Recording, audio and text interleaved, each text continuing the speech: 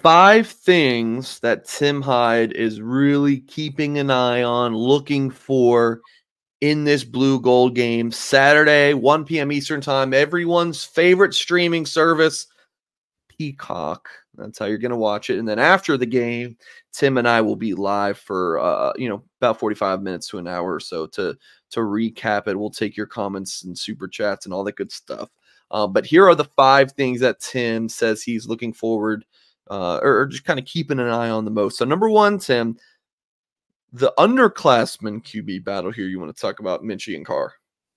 Yeah, I mean, obviously we don't have Riley Leonard to watch, and Jelly. I was waiting for the text from Mike. Why not Jelly?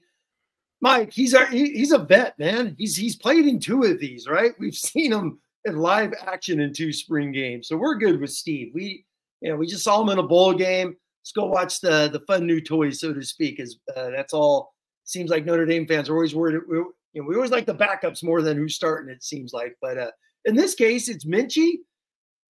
He didn't get a lot of reps last year, coming off the shoulder surgery, getting healthy, all that good stuff. How's he looking? And then obviously the taste of the town has been CJ Carr. I mean, you just flip on anything and it's CJ Carr, CJ Carr. Heck, the national media was talking about him this week. So starting to go from there. And it's just exciting to see how these 2 guys are, because what's going to happen in 2020, the insane conversations that were going to take place.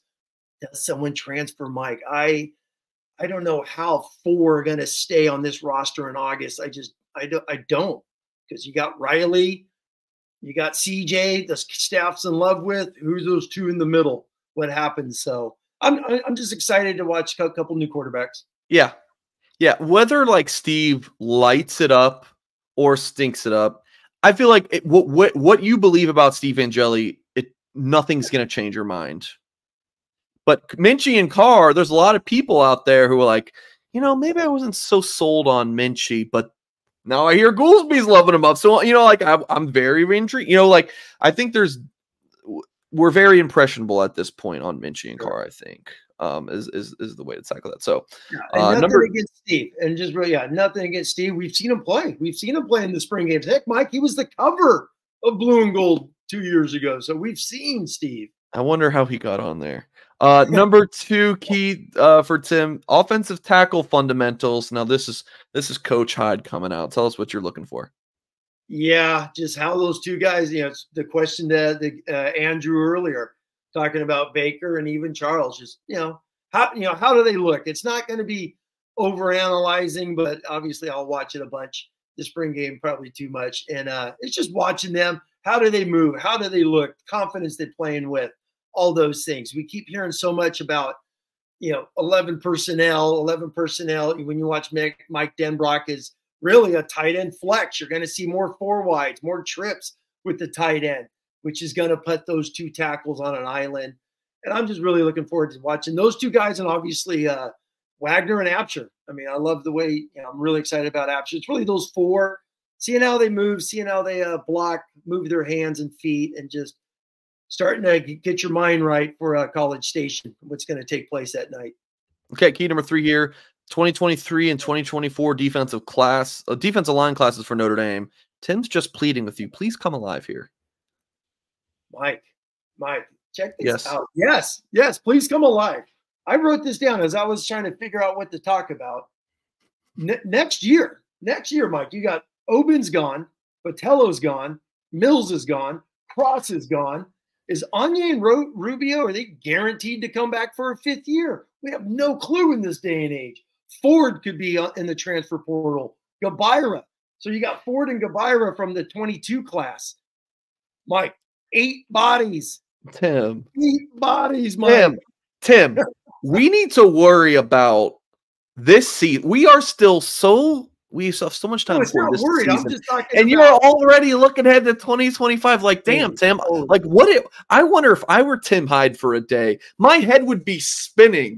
It's like I'm trying to work, and all I can think about is the 2029, backup long snapper. You need to be studied, Tim. You are incredible. You care, and you are into this. so much. It's incredible.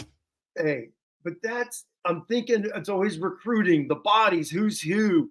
Obviously, this defense is loaded. They're stacked up the middle. I mean, seriously, you're the old pitch, the old baseball metaphor when you're great up the middle. Notre Dame's got an All-American, right, at safety. They got Jack Kaiser, one of the top ranked linebackers coming back in the country, and 2 NFL tackles. We got 2 guys that could get drafted next weekend playing for Notre Dame this year. So they're strong as hell up front. But it goes back to these D-line classes. I want to scream into the microphone, when are they going to rise up and start making some noise? So in a spring game, I don't care about Jeremiah Love going 75. Cool. We're expecting those things. I want to see these young D linemen and see how they do. So, and they're all on campus playing outside of the couple guys that are injured right now. So we're going to see a lot of them on Saturday. Key number 4, Tim. Or question. This is more of a question. Who wins the 1v1 matchups on the outside? Some like I like where your head's at with what you're looking for in the spring game. Like how do the tackles look? How do the DNs look? Battles, right? And then on the outside, receivers versus corners, battles. Who steps up? Some things we're keeping an eye on. That goes back to the Notre Dame wide receiver position. Obviously, there's guys that aren't going to be in the spring game. We got, Harrison, the transfer injured, Thomas with another hamstring injury. It's like, just rip the thing out, buddy. Can you play without a hamstring? We should get some scientists and see about that, because that guy, his hamstring is not doing good. Collins isn't here. Faison's throwing lacrosse balls all over the country. So, they're missing some guys. But I want to see Chris Mitchell. All we've heard is 4-3. I want to see him versus Gray, versus Mickey, versus all these guys. And just perimeter speed once again. It's about matchups, who's looking good outside, and just having some fun. Golden plays so much man. Let's see Gilbert, Cam Williams, all these guys, KK Smith are going to play in this game. Greathouse is a stud. I hope he plays 2 snaps and just drinks water. Yeah. We need you in the season. All right, so going a little fun with that. About my little rant a second ago was really a rant. Greg says a coach always thinks about that. Tim, listen, I get if Marcus Freeman is. Tim is our resident coach at Blue and Gold. Tim does not need to be worrying about that. That's my point. Tim needs to be studied, because it's tremendous, Tim. Okay. Number 5 here, the new era at linebacker. So you got Kaiser, who's been around there. I think he was on the 88 team. But otherwise, you got some young bucks here. Let me take 30 seconds real quick to say thank you to JD and Maris Leofeld, JD Bertrand and Maris Leofeld. Mike, next week, I went, but once again, Tim Hyde, he's going back in time, Mike, right? I think about too many things. Mike, there's only been 6 inside linebackers. 6 inside linebackers drafted since Lou Holtz left. That's it.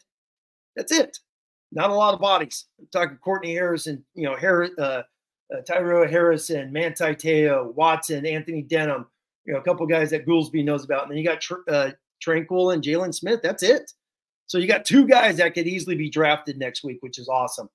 But you've been covering recruiting, the hype on these guys. They have loaded up with young dogs, and just excited to see some new faces out there.